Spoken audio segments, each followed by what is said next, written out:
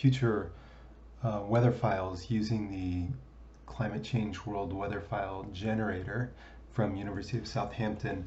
This is a free and very easy to use future weather file generator. I'm not going to go into all the details of how it works and why it works. I'm just going to show you real quickly how to use it.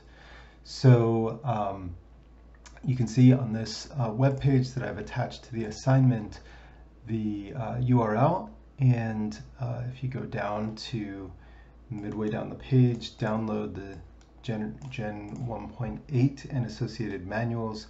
First, you want to download the tool that will download a zip file. You may, depending on your browser, see a security risk. It's been okay for me, and I've allowed the download. And once that downloads, it'll take a little while depending on your speed. You'll need to extract it and double click on the file, run the executable, and then follow the instructions. Secondly, you need to download the World Weather Gen manual, because this gives detailed instructions on what to do once you download. But I noticed that this link is not working. It returns you to this no results found page. However, it looks like this one up here is working. So again, you may need to allow the download depending on your browser settings. Once you've done that, open up that manual, and if you go to the just the third page, page 3 of the PDF, page 2 as labeled, you'll see the requirements for usage, including having Excel, Microsoft Excel, and then a present-day EPW file, and then the summary data for the model predictions, which it will go into more detail in a second about. So download the exe file, which you've already done, and make sure to install it. Then get an EPW file. We'll talk about more about where you can find EPW files in class, but this is one good location right there.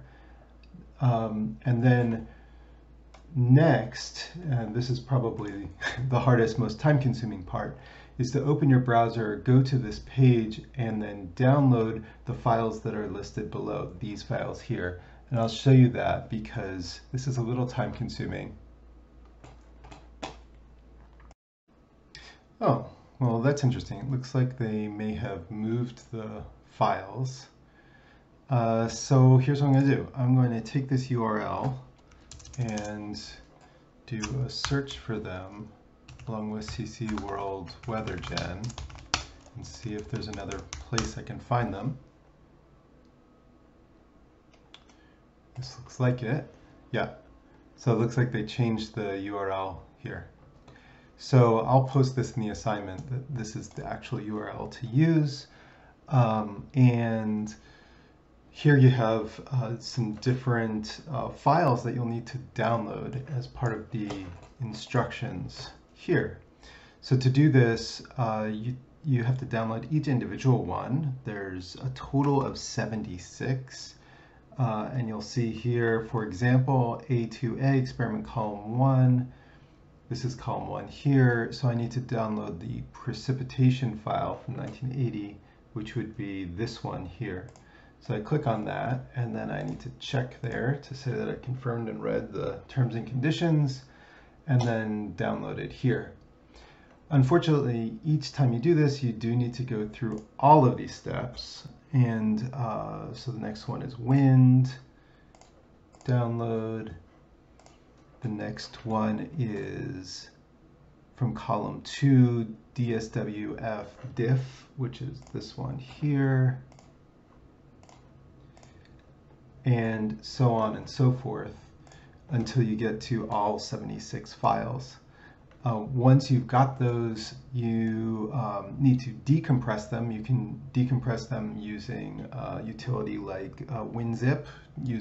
Deals with tar.gz files.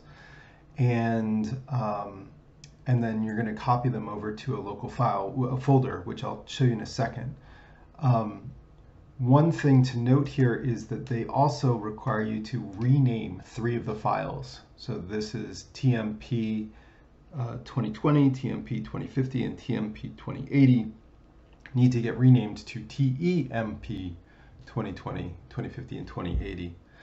Now, all this is extremely cumbersome, so what I wanted to show you this so that you'd be able to do it in the future if you needed to, but I have downloaded all 76 of the files, including renamed them, and I've posted them to a folder on our class website, so you can access them there. Once you've downloaded them, go to your hard drive, and on your C drive, you should see CC World Weather Gen. This is your installation directory. And within this, you'll see the HADCM3 data folder. And you'll need to take those files that are up in the class folder and copy them into this folder. And you should be good to go. Now we get to the fun part where we actually make the file. Go back out one directory here, and under CC World Weather Gen, you'll see this Excel file, ccworldweathergen.xls, and open that up, and you'll see a screen like this. And this is a lot more self-explanatory than the other parts so far. But actually, before we go into that, I want to go back to the manual because there are a few settings here you need to make sure that you have in Excel. Make sure that your decimal and digit grouping symbols are correct. In other words, you have to make sure that you have periods set instead of commas. And if you can go into the settings to change that. And then you also need to permit macros and make sure to set the auto recover to more than 20 minutes. So and both of these are fairly important steps. Make sure you go through that on your own version of Excel. So then the next part is getting started with actually morphing the data. And to do that, we're going to make sure that this file path is set to where we just included those morphing data sets. And then we're going to select the Epw file that we want to morph. The file I'm going to show you here is, I'm going to do San Francisco one.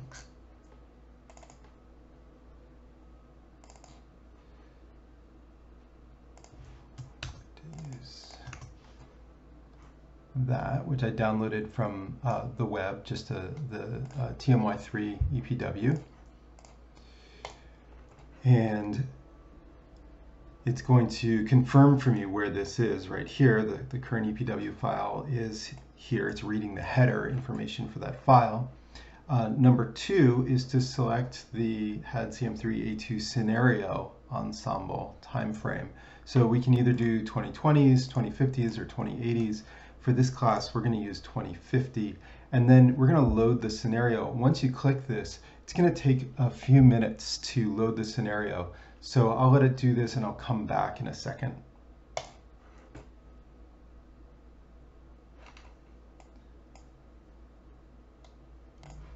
Okay, we're back. That took about 2 or 3 minutes to complete. Depending on your computer speed, it may take more or less time than that. And it's confirmed here the closest HADCM3 grid points to our location and sort of where it is doing the model morphing.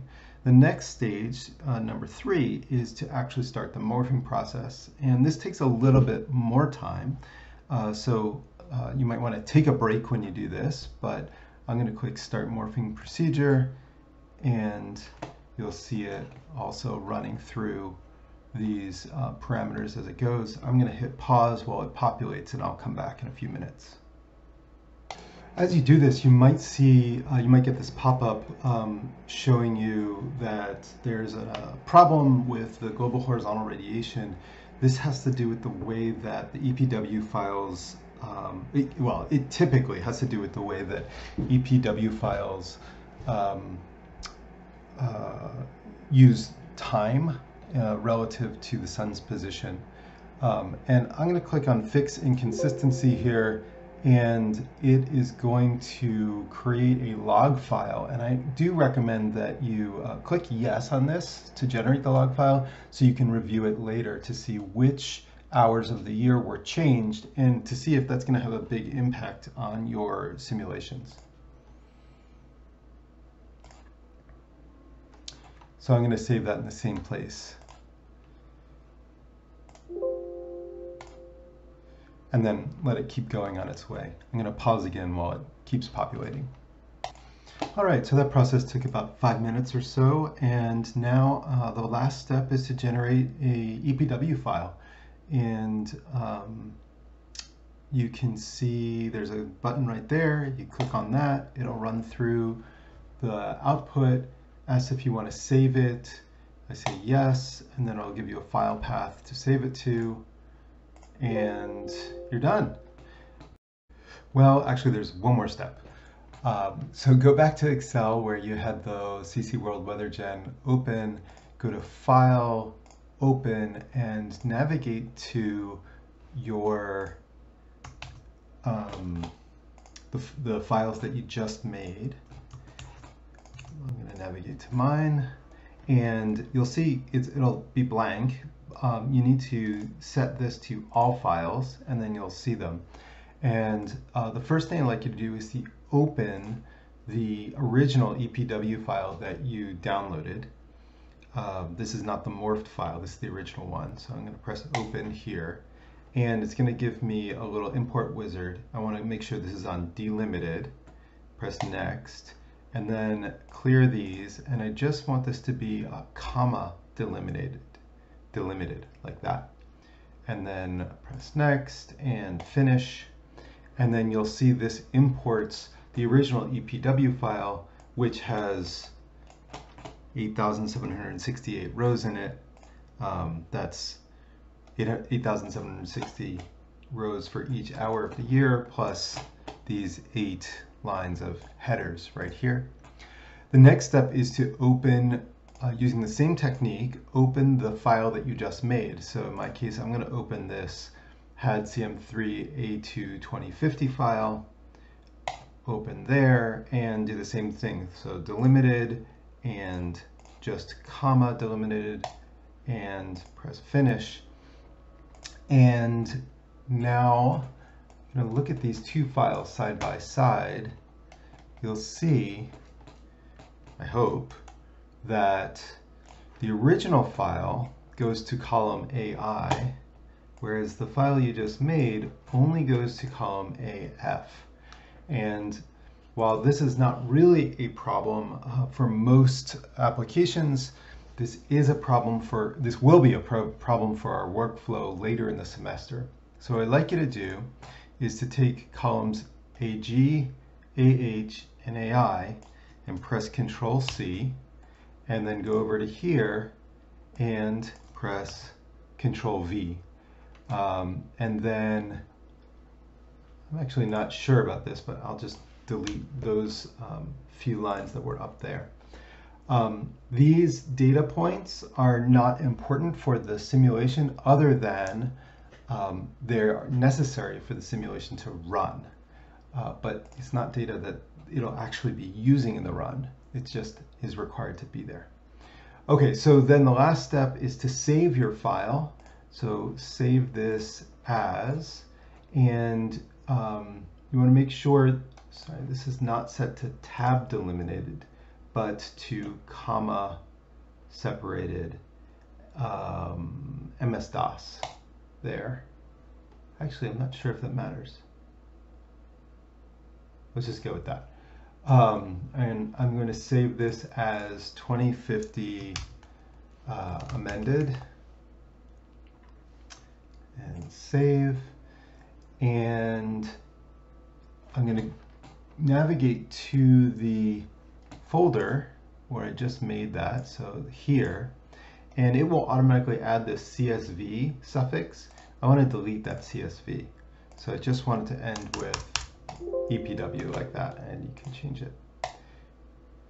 Oh, and it's not doing it because it's open. I need to close this and then do that. Okay, and now you should be good to go. So this will be the EPW file that you use in the future. So good luck with that, and hopefully all goes well, and I'll see you in class.